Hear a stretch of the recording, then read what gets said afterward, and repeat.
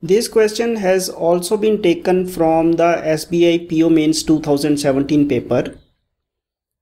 This question, as usual, is memory based. A similar question was asked.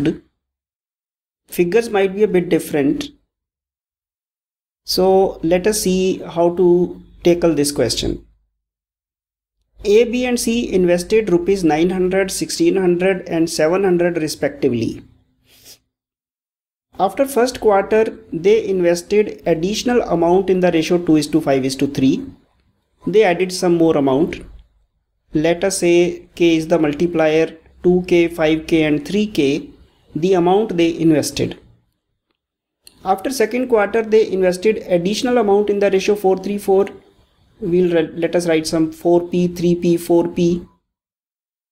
And again third quarter they invested additional amount in the ratio 7:6:7. So we can say they invested probably 7S, 6S and 7S for the third quarter. Now the question is, there are two questions based on this one. We are taking the first question. The second question on the same data is I'll solve just after this one. Both these questions were asked. If the sum of the total amount invested by A and B in the year is 9,000.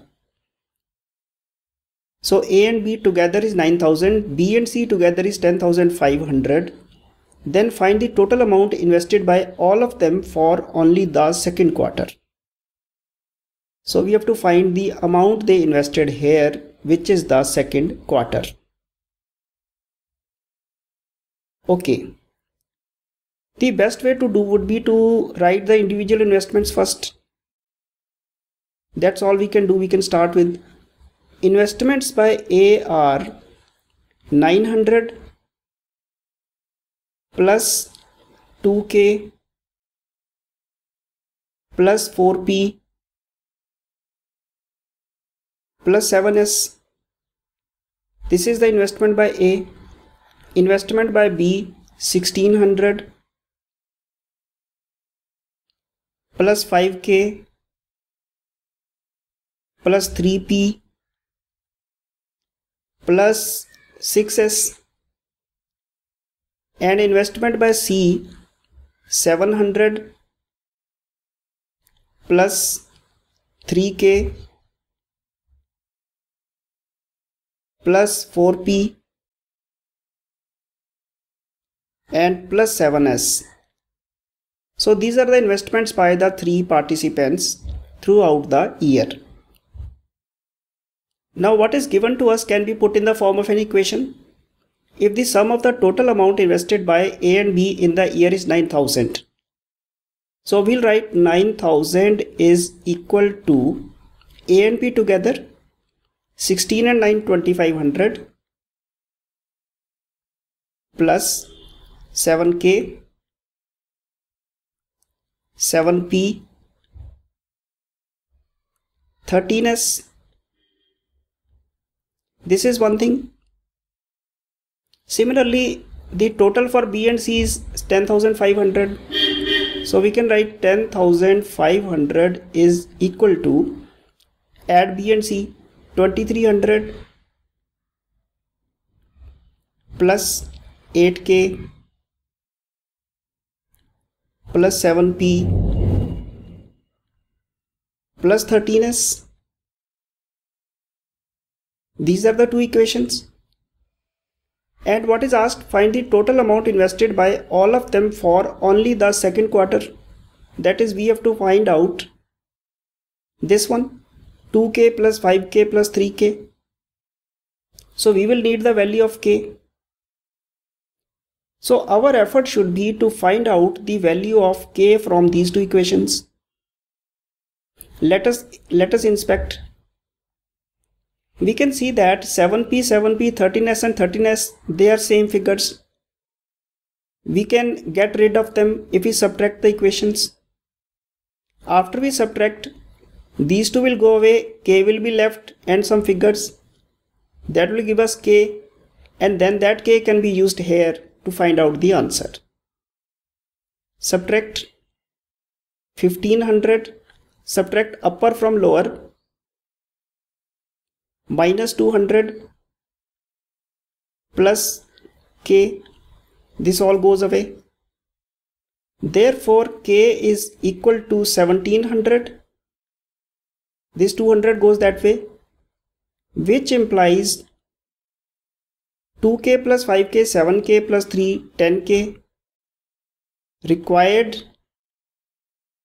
Required value is equal to 10k is equal to 10 into 1700 is equal to 17,000, which is the required answer. So this is how we take up this question. What I see is that the questions in this year's exam, they require you to have good skills at observing the equations and trying to look for cancellations. So if you see the questions that I have already solved in the previous videos, you will find a similar pattern, strikingly similar pattern that was never seen in any of the previous exams conducted by SBI earlier. Let us move to the next question now.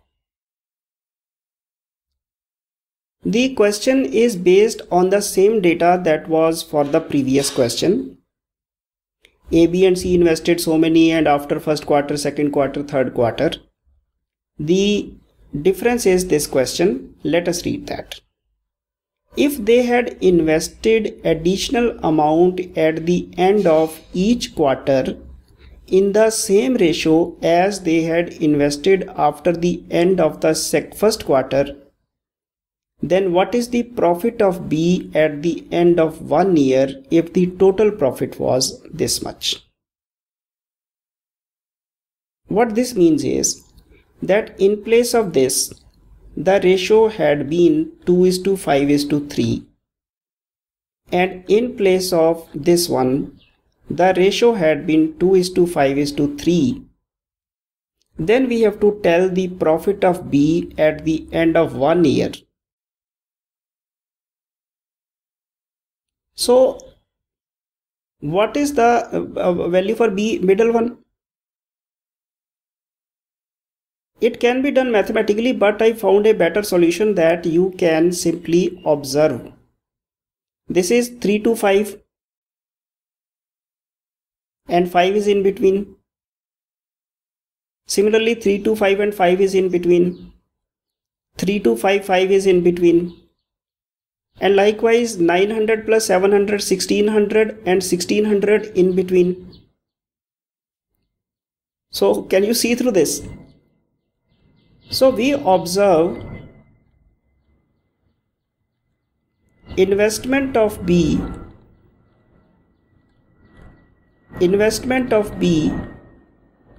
is 50%. What do you say?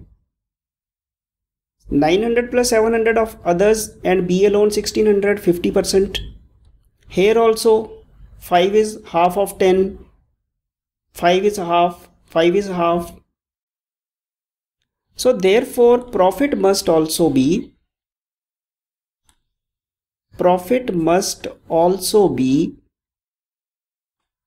50%, that is 125 by 2, which is equal to 262500 rupees, which is the required answer.